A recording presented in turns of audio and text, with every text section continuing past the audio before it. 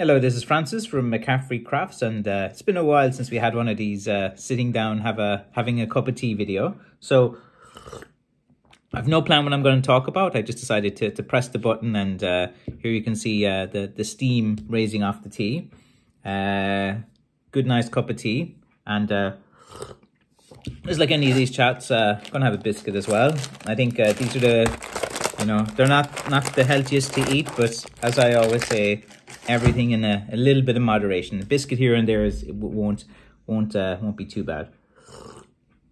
So yeah, we're into the month of September now, and about October, maybe usually it's like late October, maybe early November, that the cutting season will start, when the frost starts, and when everything is all the leaves are falling off the tree and stuff, which is just starting in Ireland now as well a bit. So that's going to be physically demanding as well. So if any of you are approaching the cutting season this year, here's some advice. That's what we make this video about. Just some advice leading into the cutting season. So if you're new to the world of Blackthorn, and so I'm just going to have a little biscuit. Never the best to be eating when you're trying to make a video. So some advice if you want to go cutting. Most important thing is get the right cutting equipment. A lot of people, they get these electrical devices and mini chainsaws and things like that, but the handiest thing is those pruning saws, because like usually when you go into a blackthorn bush, there's going to be a lot of thorns everywhere. You're working in a confined space. Because I'm quite short, I'm only like 5'3.5". I can get in and get out. It's one of the advantages of being small when you're a blackthorn shillelagh maker. So if you're quite a big lad of like 6'2", 6'4", like, getting into where the best sticks are, it's going to be a bit of a challenge, because you're a giant compared to me anyway. If you're at the side of the road or something, clearing things like that, that's fine. But the best blackthorn you'd find are going to be in an overgrown bush, and they're going to be towards in the middle of the bush. So you have to get in, because all the blackthorn at the edge of the bush, it's going to see the light and it's be growing all in different directions. And none of those blackthorns are suitable for walking sticks, because they're not that straight, and they go in all different directions. So first thing you got to do is get your cutting equipment. Safety equipment, definitely get some kind of goggles or something just to protect your eyes, because when you're going in and weaving, like sometimes you're cutting something and something will spin around.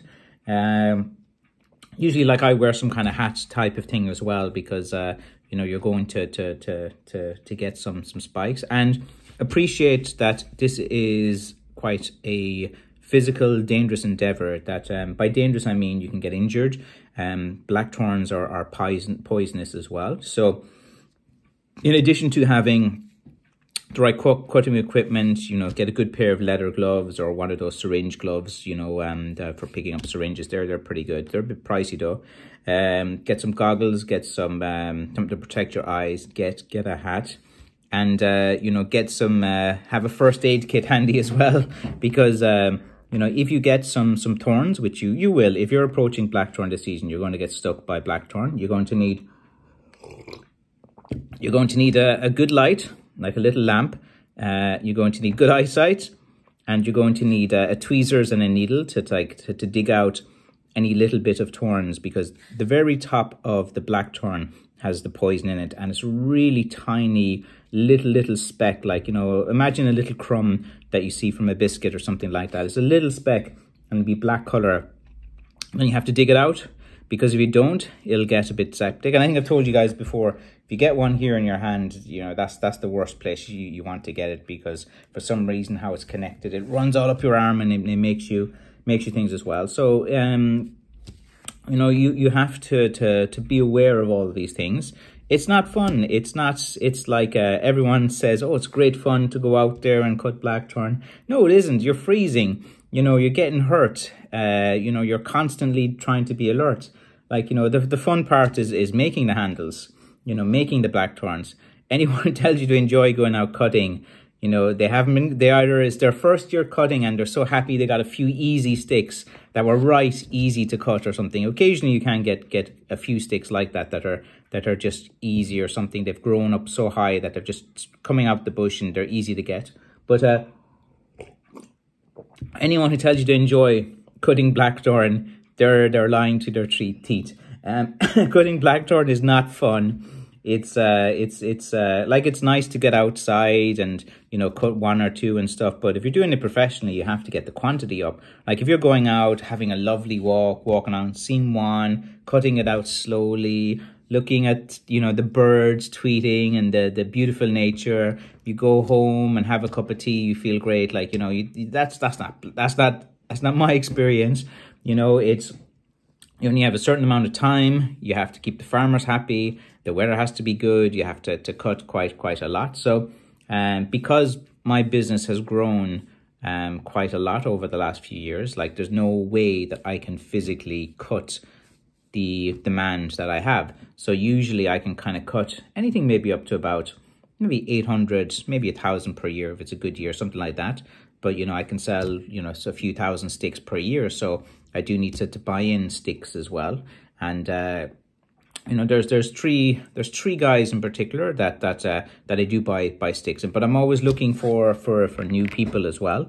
And if any of you cut blackthorn as well, like, you know, I'm quite happy to purchase that at the going rate that I have at the moment. Not you know, occasionally you get guys who cut some blackthorn and they charge you like almost full price of a stick for it or something like that.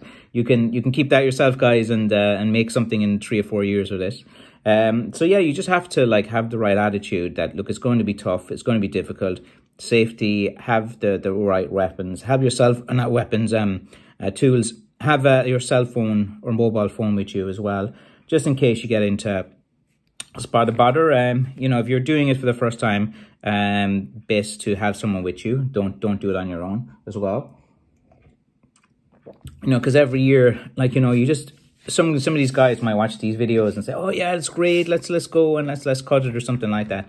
But you know, I'll just leave you guys with the end now of this tea call with that kind of cautionary warning. But if you have any questions about the cutting season, put them down below in the comments and I'd be happy to answer any questions you have specifically about cutting for this video. Okay, thank you, bye bye.